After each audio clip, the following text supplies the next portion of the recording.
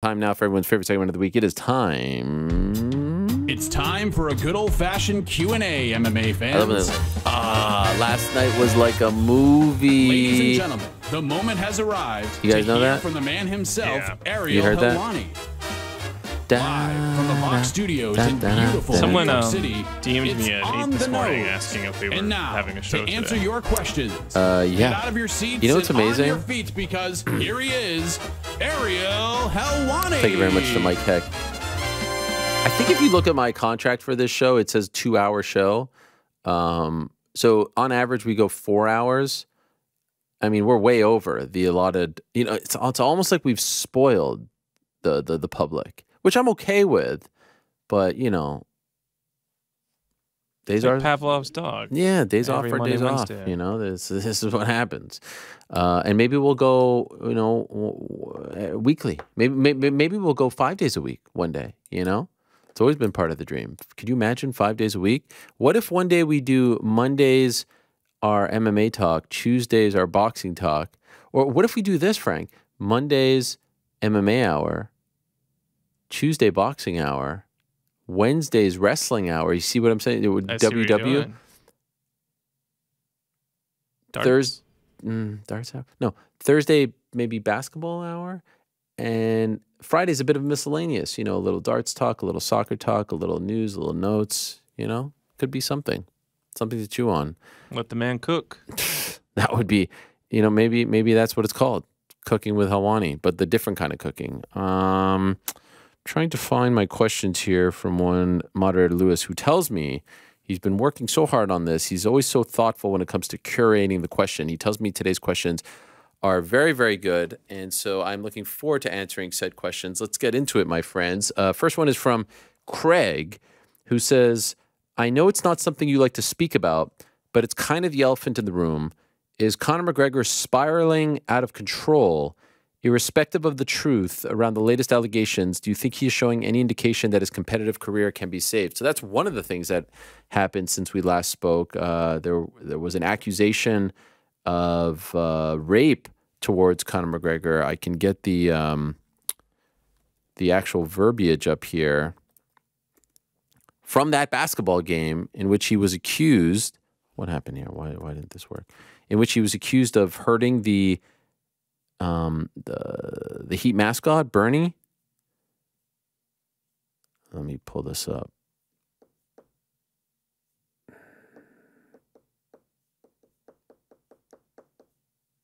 This just proves that I don't read the questions beforehand. I like to have them fresh. You know what I'm saying? Of course. Damn, there's a lot of Conor McGregor articles. I'm trying to find the actual, like, original. Wow, there's a lot of Conor. What in the world? Here's one from, I just found CNN. A woman alleges she was sexually assaulted by UFC fighter Conor McGregor after Game 4 of the NBA Finals on June 9th in Miami, according to demand letters written by her attorney. McGregor has denied the allegations. The allegations are false. Mr. McGregor will not be intimidated.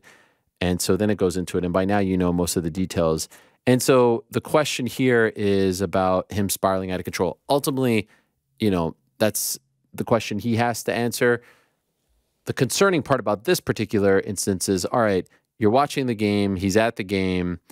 And it's great. He's there among the other celebrities. And he's getting shine. And then it seems like he has this sponsorship deal with Tidal and the Miami Heat, and it's great. You know, like he's a mainstream A-list celebrity. And then two things happen as a result of being at the game. That's a problem, right? That is a problem. And I think anyone around him would recognize that. Like, you know, we can't go to a game and have two things happen. And we don't even know what's the result of the whole mascot thing. The guy seriously get hurt? Is he pressing charges? Like that just kind of fizzled out, but it could be a thing that could actually lead to, you know, some legal issues for him. Who knows?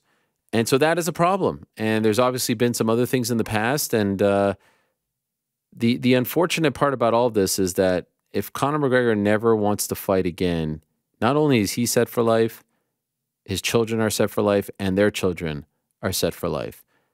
That's how successful his Proper 12 has been. one suspects his forged stout will be. He's got this title thing, and not to mention the money that he's made as a fighter and any type of money that he can make as, you know, a front man, an owner, an investor, et cetera, et cetera. 3 children, has a 4th on the way. Congratulations. He announced that last week. He's in New York now. And you just kind of want him to enjoy the fruits of his labor and stay out of trouble. Whether it's true, not true, like if you're surrounded by these things, as opposed to just going to a game and going home, that's the troubling part. And then if it's actually true, that's even more troubling. His team vehemently denies this. They've sent out multiple statements. But you just want to be, you know, free from all of this and not be associated with any of it. So, you know, in addition to all of that, there are questions about his fighting future and the USADA stuff, and that's been an ongoing piece of drama, and who knows when he's coming back, if he's coming back. They haven't announced the fight. I see right in front of me here, there's a question about Michael Chandler, so I'll save the Chandler portion for the second question.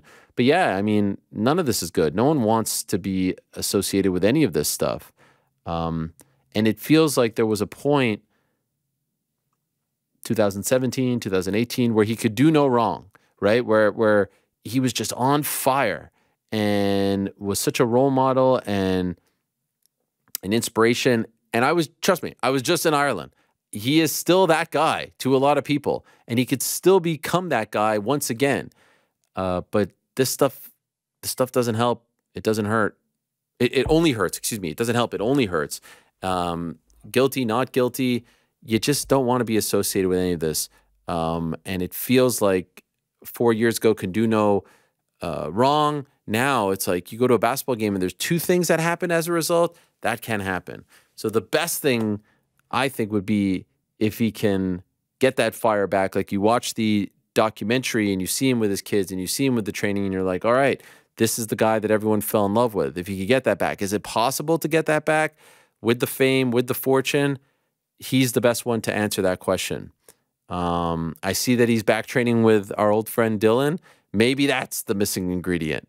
Maybe he's back to training and staying on the straight and narrow.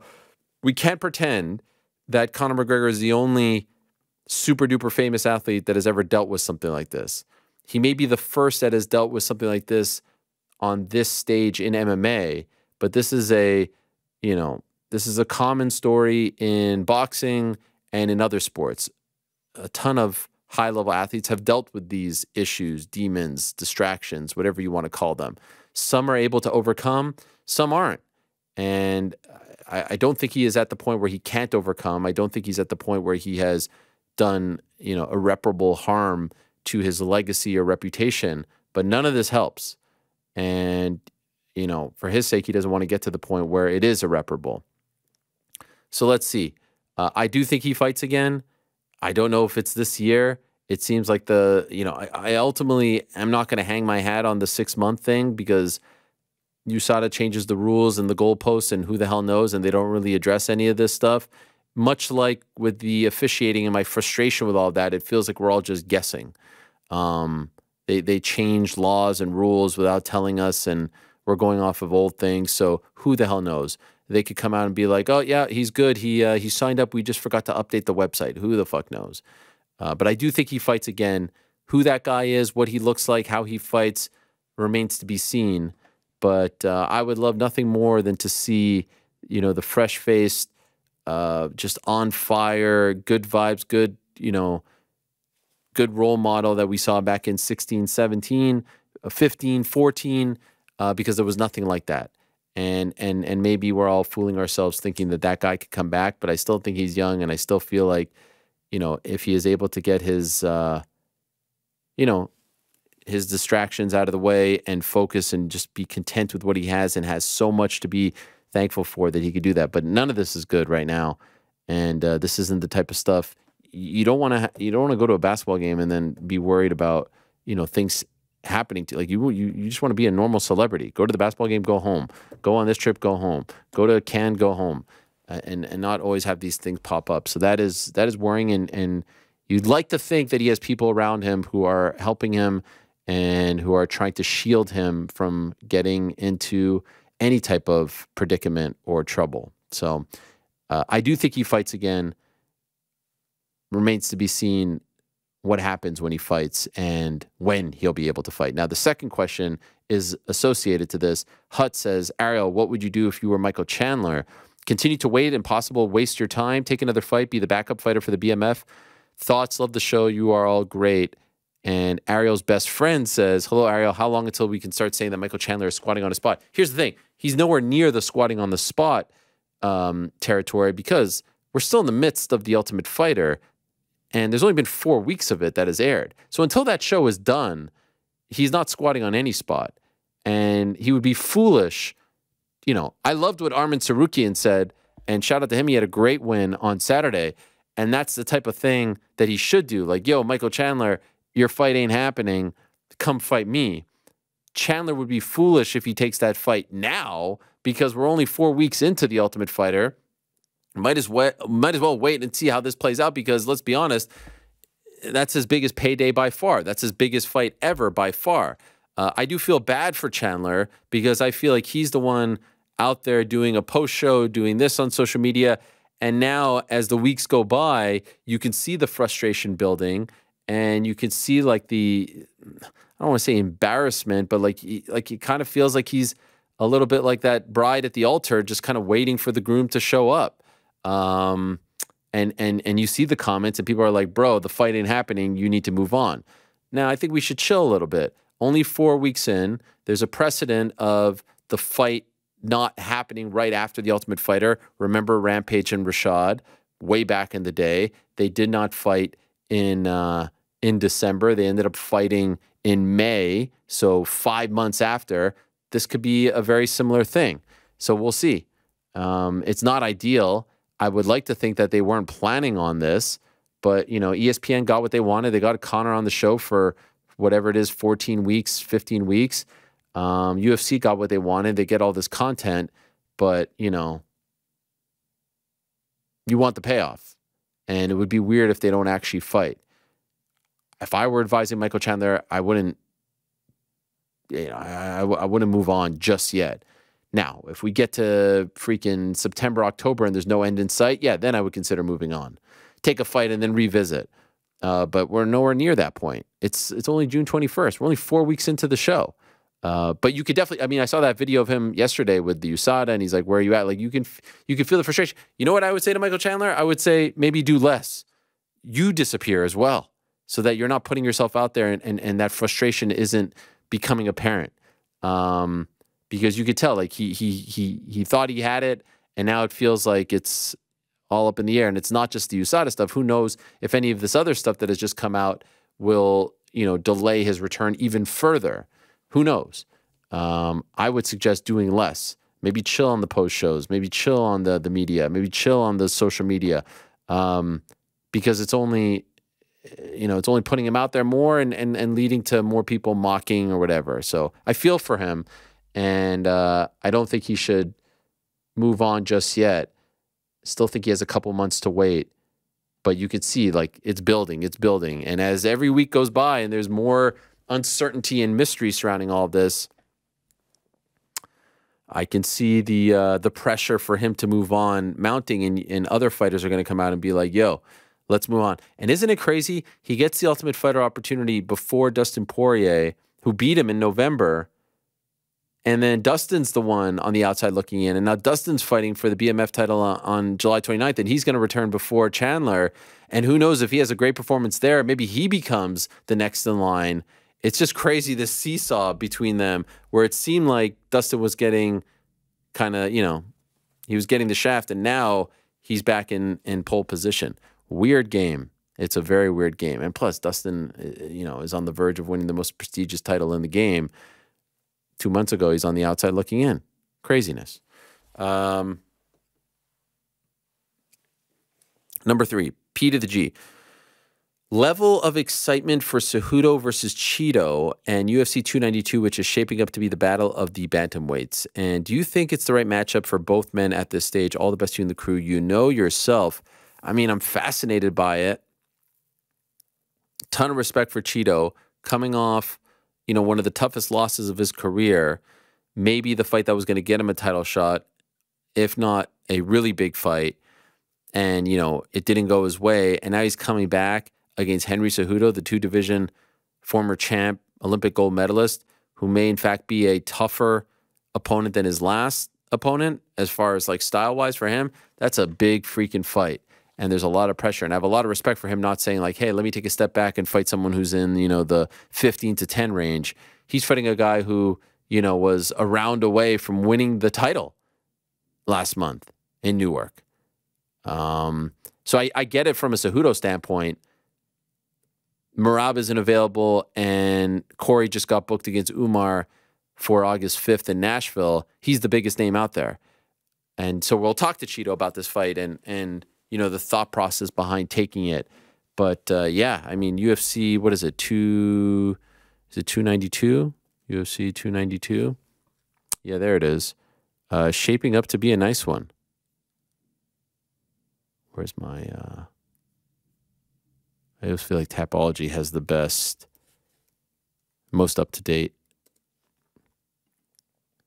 Sterling O'Malley, Zhang Weili, Amanda Lemos, Rob Font, Song Yadong. That's the second bantamweight fight. Jeff Neal, Ian Machado Gary, Cejudo Marlon, another bantamweight fight. Cody Garbrandt, Mario Bautista, another bantamweight fight. Gerald Mearshart, Andre Petrosky, Chris Weidman, Brad Tavares, Gregory Rodriguez, Dennis Chialun, Marina Moros, Karine Silva, Andrea Lee, Natalia Silva. It's not bad. It's not bad. And especially with 3 pay-per-views in the span of almost a month. Not bad at all. Robert, Ariel, so yesterday, Cejudo versus Chito was announced. It was more reported, but I guess you could say it was announced because it came from Dana White. Then shortly thereafter, it was said that Cejudo has a shoulder injury and the fight isn't a done deal. Let's say I was a huge Cejudo or Chito fan and my willingness to buy tickets to the event was based on that and not the other participants on the card. If I'm not mistaken, if the main event is altered, that is when fans have an opportunity for refunds or recourse. But if a misleading announcement is made for a fight that has fans buying tickets to watch a people's main event or otherwise, that is problematic. What do you think about this practice, and is it fair to the ticket-buying fans? I mean, ultimately, like, the UFC's hands are somewhat clean here because they didn't announce it. And, yeah, I mean, that's why it always says card subject to change. There's really nothing that they can do. It's always a main event thing, and it's a slippery slope if you anoint one fight on the card as the fight that you can get a refund. If it falls through, like that's just impossible. It's just, you know, it's just a risk that comes with buying tickets to these events, unfortunately. The bigger question is, if in fact Henry didn't agree to the fight, and I can't imagine, look, we've seen situations like Aljamain Sterling and Sean O'Malley where they announce a fight and one guy didn't agree to it.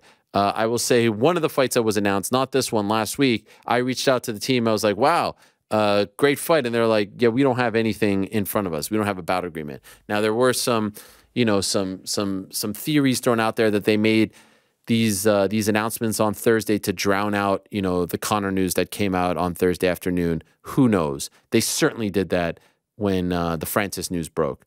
I don't know if they did that for the Conor one, but this is PR 101. It's the oldest trick in the book to try to, like, you know, move something down the ladder in terms of the news items of the day, and you just get people excited and distracted, and you kind of just say like, oh, look at this shiny toy, when something else that you don't want getting a lot of attention is getting attention.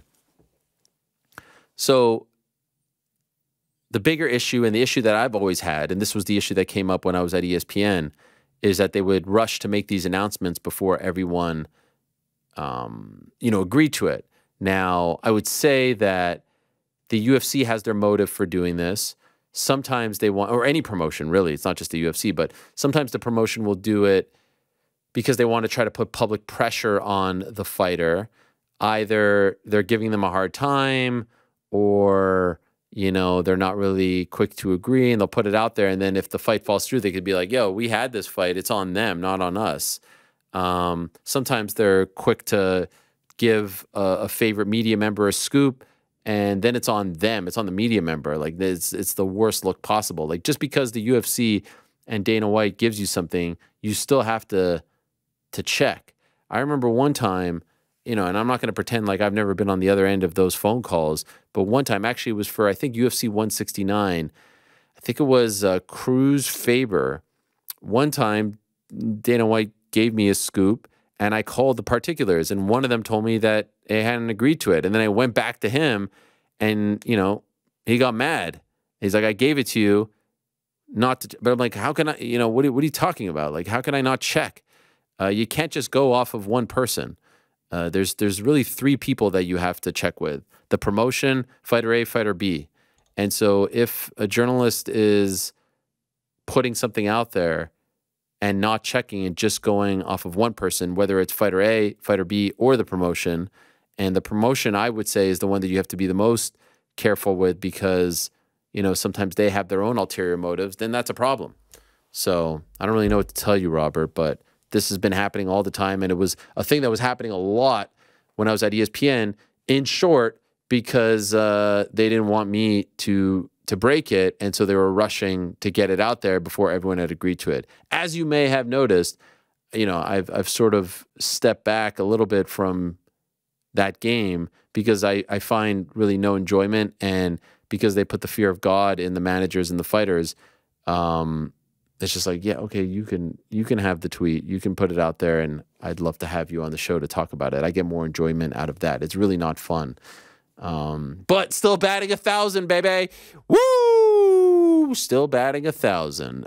Cole, Ariel, I would love to hear your opinions on Rob Wilkinson regarding his cheating scandal as well as other PFL fighters. My question spotlights specifically Rob.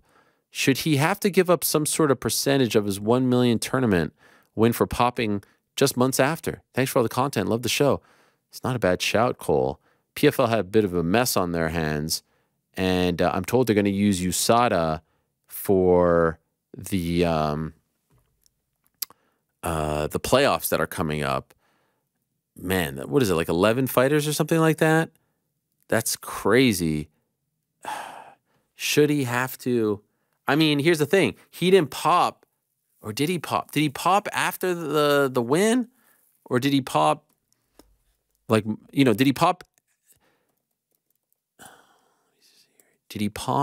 after a test, like directly after the win, or was it months later? Because if it's months later, it's impossible to prove when he did it. And yeah, he did. It was from April, so I don't think he could give out. I don't think that's fair. It was in New York. He didn't pop as a result of that victory, so you can't go retroactive. One thing that I don't think comes up here, because I'm looking at them, I see a Francis PFL question. This PFL Bellator story is a huge one and a very fascinating one. And a few weeks ago on the show, I think I was asked about it. And here's the absolute truth. Now, there's going to be some people online that are, you know, this is what happens also with online scoops, Twitter, blah, blah, blah. Like, you hear something that has a 50% chance of coming to fruition, and you'll attach yourself to it, and there's a very good chance that it happens, and there's a very good chance that it doesn't happen, and no one really remembers when it doesn't happen, and if it does happen, you take a victory tour for fucking 6 months asking everyone to pat you on the back. I get it. It's good. You get some pub. We've all been there. But the truth of the matter is this. As I said, and I don't know if I was the first, I don't care, who the hell cares, but definitely late last year, because I remember getting phone calls afterwards, Bellator has been on the market for a while. I think that was the term that I used. Now, there was some talk that they would just look for an investor. My understanding is they are looking to be sold. And, you know, I have heard of multiple players that have been interested in purchasing them. And I know that PFL was one of those players that looked into them. But for various reasons, price tag, what they were, whatever, PFL backed out. Now, I can also tell you, just to show that, you know, we know what's up, Liberty Media was one that has looked into them. I can also tell you that the Khan family has looked into them. To what degree is unclear. And when I'm talking about the Khan family, I'm talking about Shad Khan and his son Tony Khan, who, of course, own the Jacksonville Jaguars, Fulham, and All Elite Wrestling. That would be a wild one, right? Imagine they own Bellator and AEW while Endeavor owns WWE and UFC. That would be wild stuff. But I can also say that as of a couple weeks ago, PFL got back into the mix and have great interest. And they do have some new investment coming up. And I think some of that is going to come out in the next few weeks or months. Stay tuned for that. And so I think that there's a big push now to create this behemoth number 2. And so we'll see if they can get it done. So last week when Scott Coker said PFL was one of the players, that is true. They're not the only player, but they're definitely one of the players that are interested in buying Bellator. And I do believe that that they are looking to sell, that Viacom is looking to sell Bellator by the end of this year. Like that is sort of the plan and the hope. So we'll see what happens. And I think that that's part of the reason why, like last week's event, the Sergio Pettis event, and Pitbull and Yoel Romero and Vadim Nemkov, congrats to Vadim on the win, isn't getting the promotional and marketing muscle that maybe some of the other events on Showtime on boxing, with boxing are getting, because I think they've kind of reached the end of the road, is my understanding and feeling. And so we'll see. If PFL absorbs, buys Bellator, are they a legit threat? I don't think the UFC is losing sleep. Is the roster much better? Yes, because I would say that Bellator's champions are better than PFL's champions.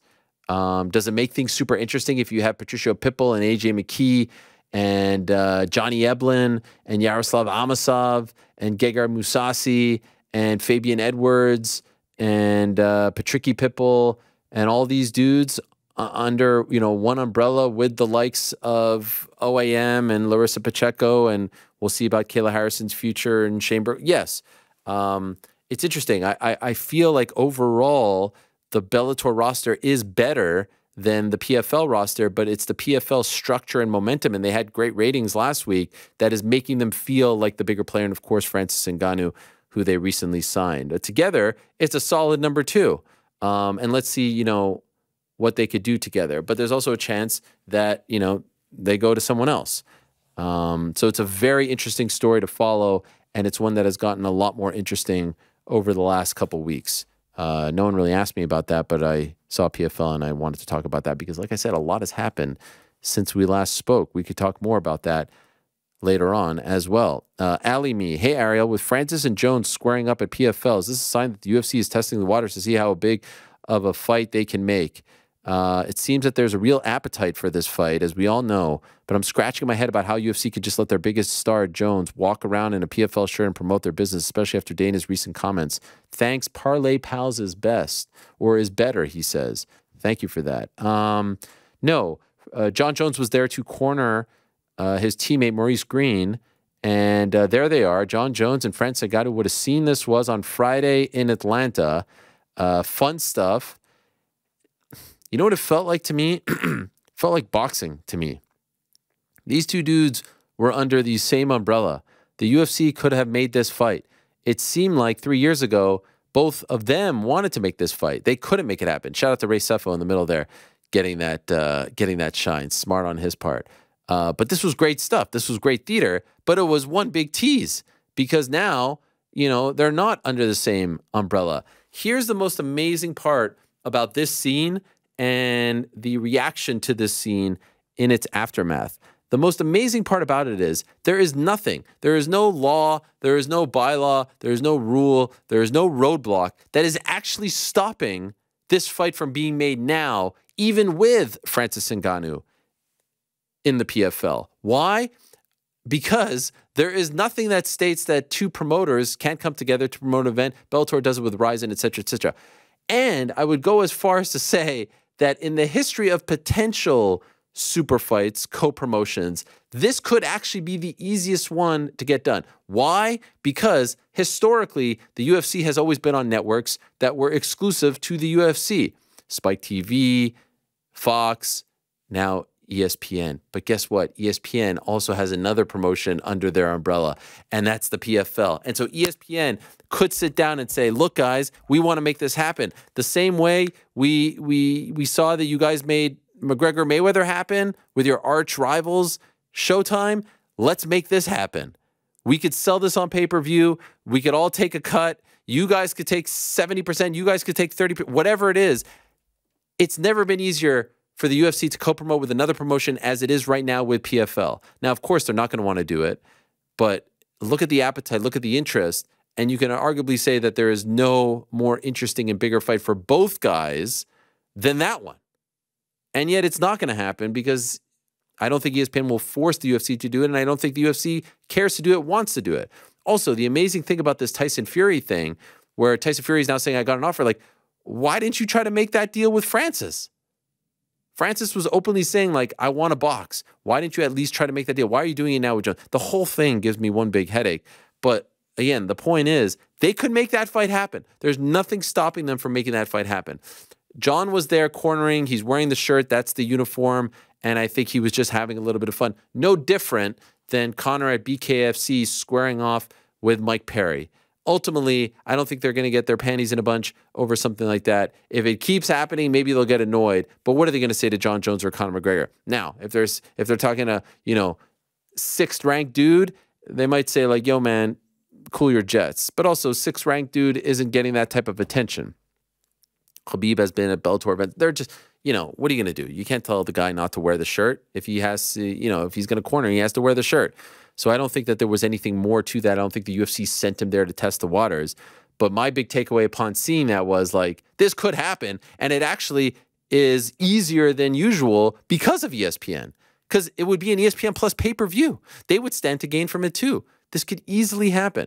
But it's not going to happen because that's just the way MMA is structured.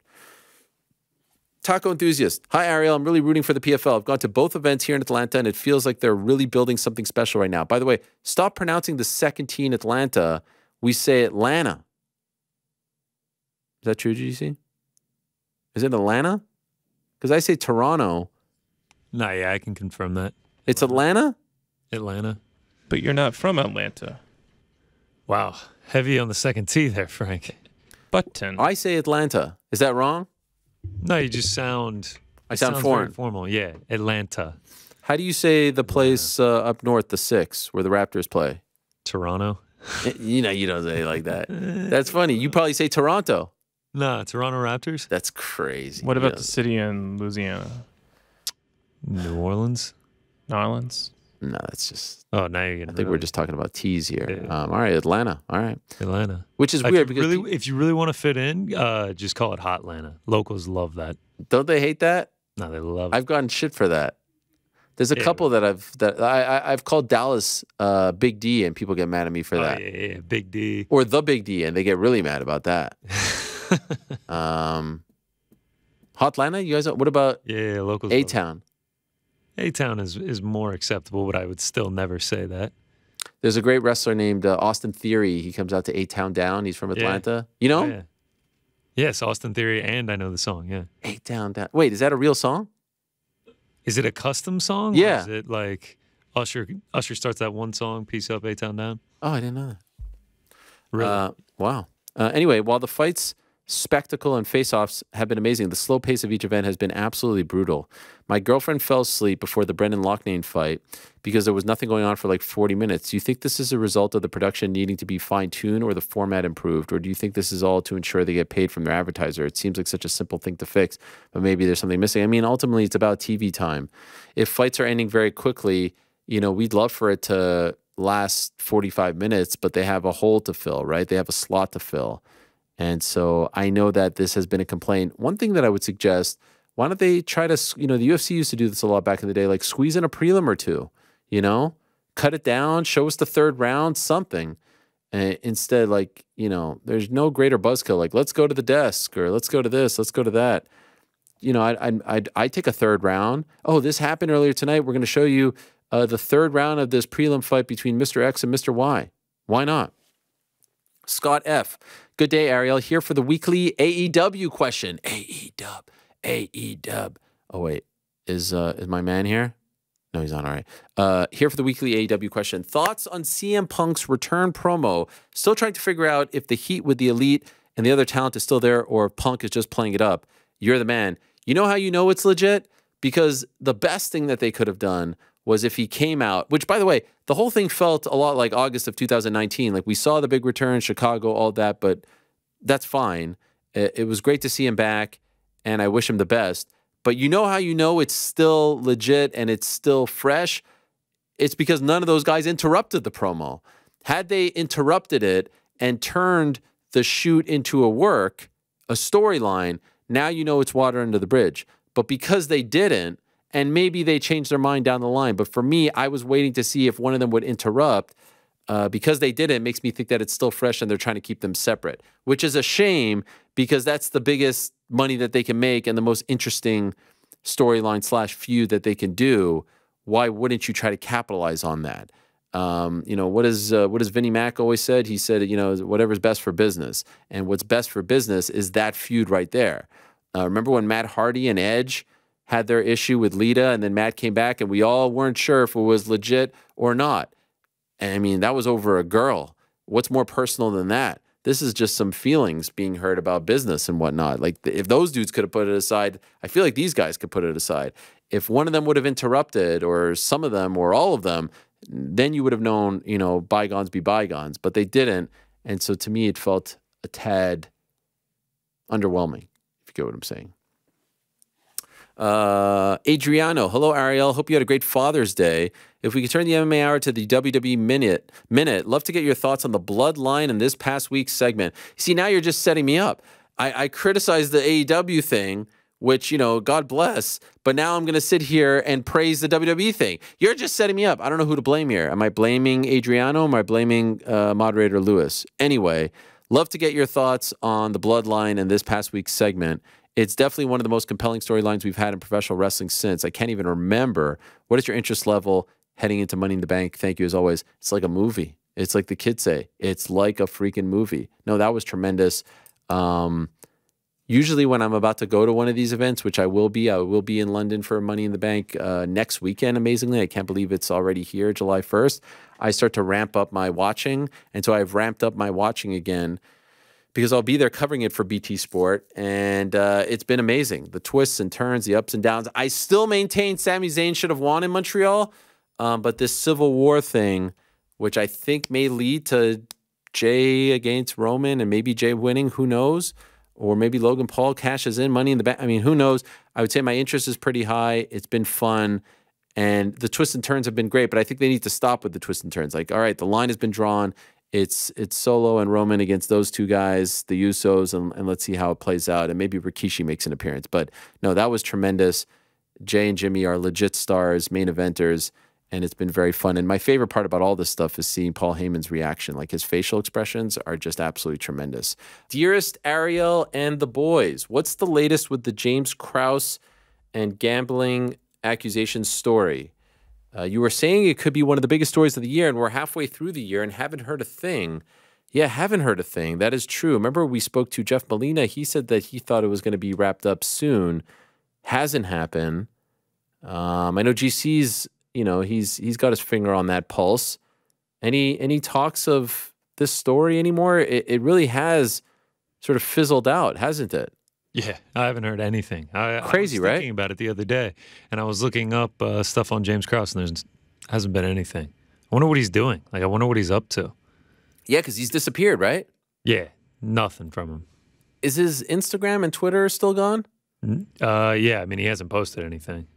Crazy, because he was really building up that Instagram with the videos and everything. Yeah, the Discord. Yeah, I wonder Twitter, where he is. No, I haven't heard anything.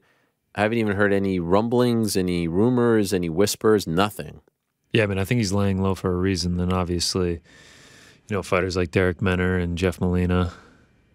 Yeah, well, Menner for sure. Like Molina, I feel like is missing out on some, some valuable time here to fight. 100%. I don't know. I feel like it's just a waiting game until we find out more. All right, here's Steven. Shalom, Ariel. First time, long time. Kayla Harrison's contract expires later this year.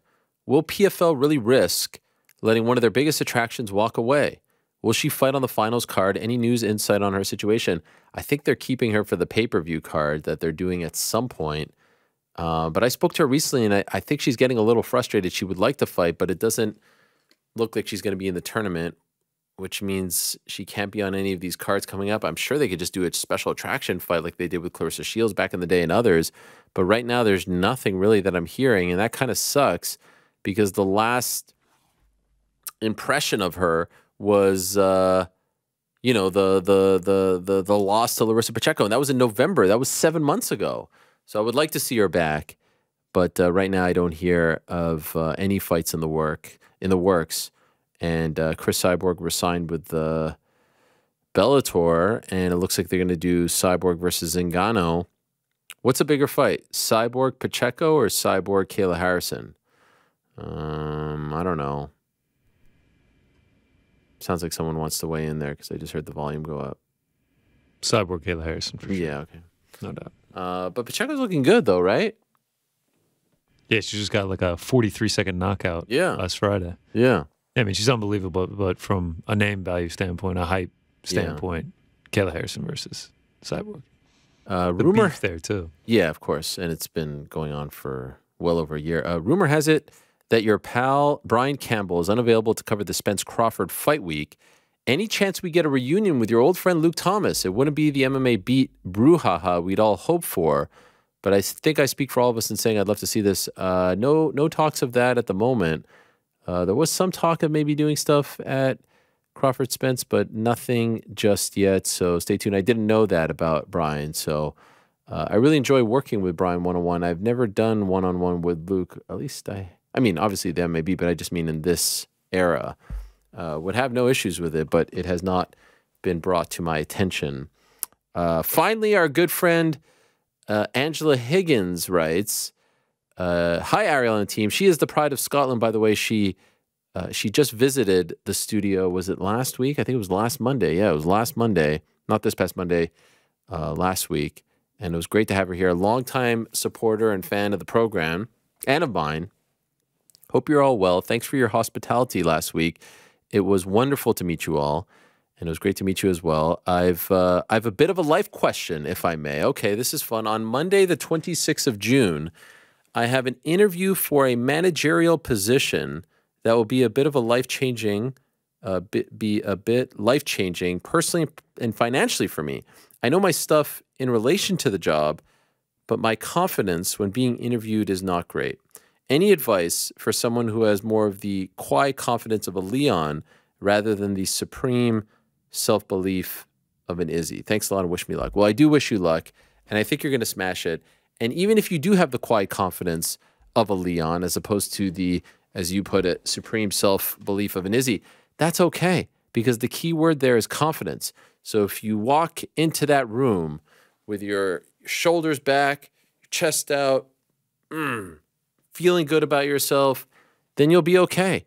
It's the people who walk in looking down, unsure of themselves, unsure of their qualifications, whether or not they really belong, whether or not they really matter, you know, soft handshake. Those are the ones that give off the impression that they don't belong.